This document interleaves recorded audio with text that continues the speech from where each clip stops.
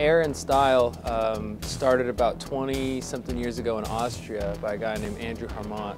And his idea was like, hey, we should have a big snowboard jump and then après ski party. And everybody just has a good time. And it's Europe. They drink schnapps and just have a good time. So all the pros wanted to go to the event because it was so much fun.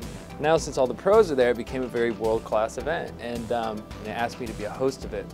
So I became the host. It's at Shaun White's Air and Style, and I'm thinking, wow, this is amazing. I'd love to do something more with that.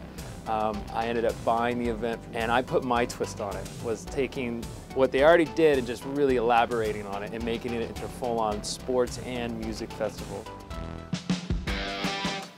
The top class guys that come and compete, and they make their way from stop to stop, and then we crown the winner in Los Angeles. A lot of melting's happening, but we put new layers of snow on and we get it going, and it's actually nice to ride in sunny, soft conditions. It's more inviting. You're not wearing all this gear, you're not cumbersome with all these things on, and I think a lot of the guys like it. And the environment's amazing because you got the snowboarding going on, then during your break you get to go watch the music, and the kind of sun starts setting, and it really makes for a spectacular setting. There's a championship ring that we make that's like over $20,000 ring or something, each event, obviously there's prize money, there's the title, and then at the very end, if you win the entire tour, you get obviously prize money and the championship ring.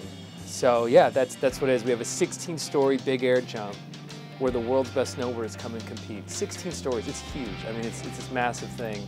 And then right across the way, we have our main stage with big music acts. This year is Flume, Major Lazer, Vince Staples, TV on the radio, Chromeo, YG, Atmosphere, all these amazing acts. It works so well because it's representing the culture behind the sport. You know what I mean? It's like, why is this so popular? Why is it so intoxicating, this sport? Is because it represents a lifestyle.